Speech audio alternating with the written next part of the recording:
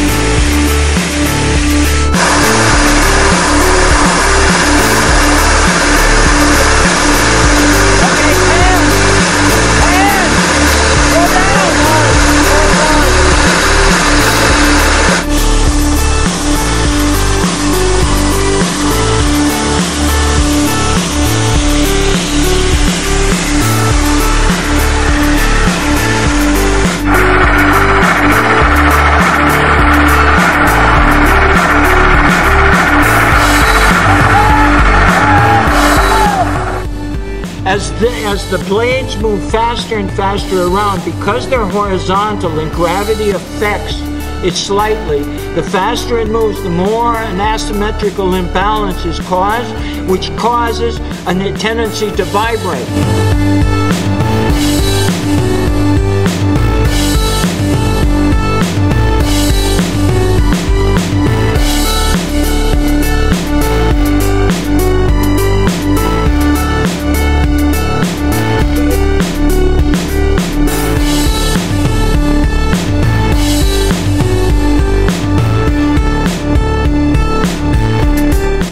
I've gotten very involved in making practical, fuelless, self-propelled things. When I started out, I wanted to prove that it was possible some way.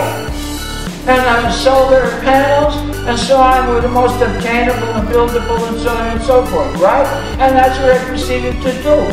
And then one thing led to another, right up till today is the final solution. There's been serious problems with the electric car, and I told the Chinese engineers 3 or 4 years ago, I said, you know, we tried the super magnets, the nanomagnets, all the promises, and it just don't work. And it don't work because as soon as you take off, after you've refilled from a windmill or whatever, you know, it starts going down. And that means that your performance is too variable, and your batteries, to enlarge them, get too heavy, too expensive. So the key is the vibration sheets that the magnets are attached to that break the field lines in many sets, in modularized sets. And I would call it a vibration board. And it links the two systems that I've been exploring in the past couple of videos.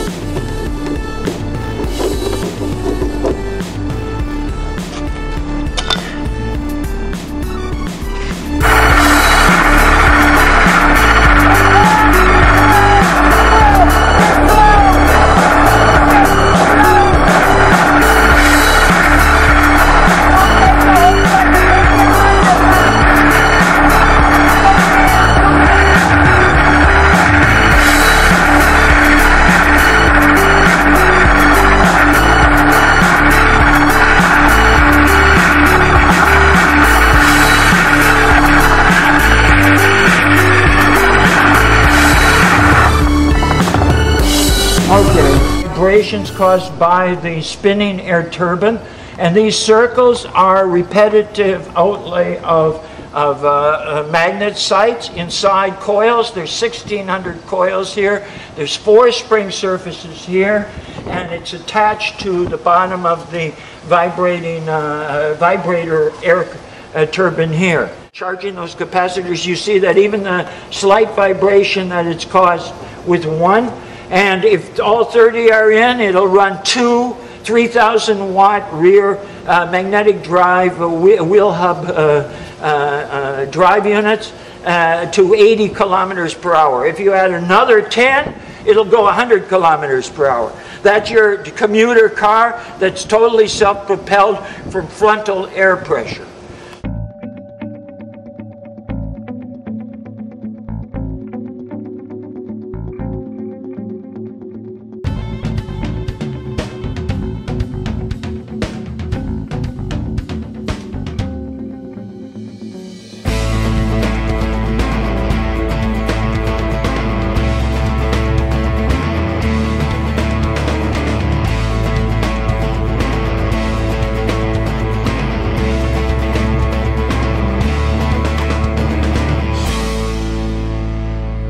To 120 miles per hour, where it starts to become almost like a wall, frontal air pressure, right?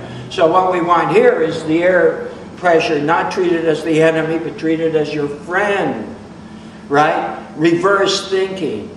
Instead of ruthless streamlining that eliminates all possibility of self-propelled vehicles, no, you take the air and you make it the thing that produces the propelling power of the vehicle. You'll notice that at about 300 or 400 revolutions per minute, the air turbine begins to vibrate much more.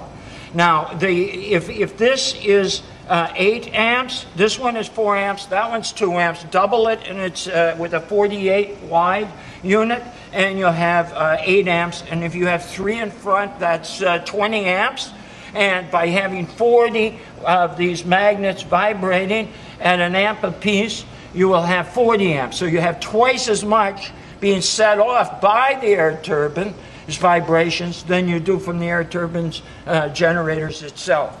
And that's the key to a 100 kilometer per hour commuter car, which with some capacitors needs no fuel and no batteries. You can see that if you connect these 3 in series, say they're 20 volts apiece, you would get 60 volts. And you would have 10 sets that you would put in parallel of 3 amps apiece at 60 volts.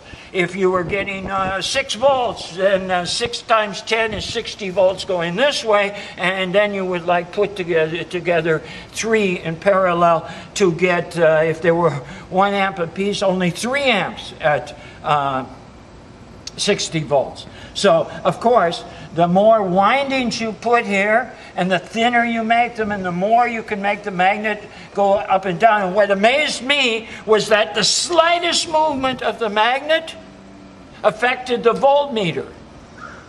So it's not a matter of a great big movement, but it's not a matter of just a tiny movement either. The faster it vibrates, the higher voltage, you get. But the bigger the magnet and more powerful, and the more it moves, the more power you get off of it. If there's more, and the more diameter of the coils is one factor in the equation, but the number of turns is the main factor in the equation. Every goddamn student, and I'm talking about 60 to 100,000 fucking people, probably in the Americas alone, the minute they start reading Nikola Tesla, they get lost in Nikola Tesla. They may be years in Nikola Tesla before they come out the other end. His ideas are so powerful to them, so mysterious, they can't build the shit. So they read his books and they read the commentaries on his books, and they get totally swept away to 1922 or 1913 level technology. Do you see what I'm saying? They're not able to have independent thought of powerful thinkers, like independent thought of Niels Bohr or Albert Einstein. See?